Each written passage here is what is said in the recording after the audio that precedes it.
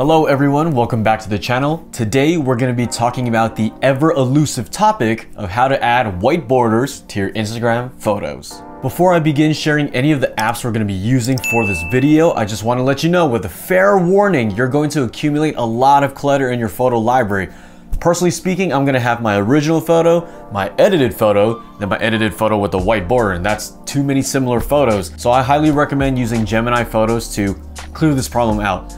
Gemini Photos is an iOS app that uses AI software to help you declutter your photo library of similar photos, blurry photos, screenshots, or anything unwanted. It separates them all out to different buckets so you can go in, select what you want to delete or keep, and keep that notification of storage is almost full at bay so you can never miss a photo. So I highly recommend using Gemini Photos. There's a download link in the description, so go ahead and download that. Okay, so all the apps we're going to be using today are all free, which is super awesome. So the first one we're going to be working with is called Snapseed.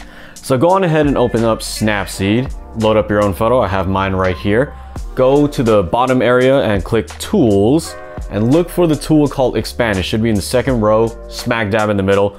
Click Expand, and there's 3 buckets down below, which is Smart, White, or Black. Go ahead and click White, and now you can drag out your white borders to see what kind of aspect ratio you want. If you don't like to independently control it, you could actually put both of your thumbs on the screen and it'll spread them out proportionally just like that. And you could go all the way to the edges. You can keep it really nice and tight, so I'll keep it right in the middle right there. Click check.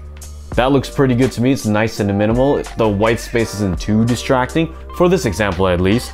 So I'm going to click export, the last option, export, and then I'm good to go. Okay, so the next app we're going to be using is called Photoshop Express. So go ahead and pull that up, load up your own photo, and on the toolbar section down below, swipe all the way to the end, click on borders, and then click see all. Now when you click see all of these white borders are going to pull up. So you have bevel, you have thin, you have circle if you want to get creative like that, vertical strip, horizontal strip, vertical, all that stuff. So you can go ahead and mess around with that. I'm gonna go with horizontal border because there is a little bit of a vertical gap on my photo, but there's also a little bit of a gutter on either side of my photo as well. So I'm going to save that by clicking the export button, which is at the top right. I'm gonna export, camera roll, and now I'm done. Next on up is Lightroom Mobile, a super powerful tool for any mobile photographer on the go. Go ahead, click that, load up your photo. On the bottom toolbar again, scroll all the way to the end until you see geometry. Once you see geometry, scroll down just a little bit more until you see scale, and then start to go to the left, and then you start to see those white borders pop out. I'm gonna make this a little bit more minimal and allow more negative space, so I'm going to make it a little bit more tinier, and that looks pretty nice and minimal. It also kind of condenses down all the pixels, so it looks a little bit more sharper and saturated. I like that. Check, and it is all good and saved. The last app is actually my top favorite one. It's called InShot, so go ahead, pull that up, also free. Click on photo, click on the photo that you want to load up, and here's where it gets really nice. So go ahead and click canvas, and Instagram's largest crop is 4:5. So go ahead, click 4:5 down here, and then you saw the white border kind of expand.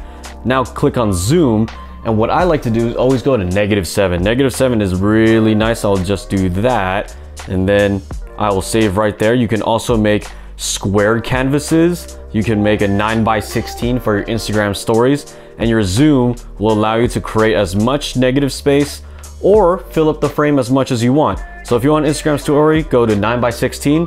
If you want to post and take up as much screen real estate as possible, go 4:5. So I'll go 4:5 and do a -7 value right here. That's my personal preference.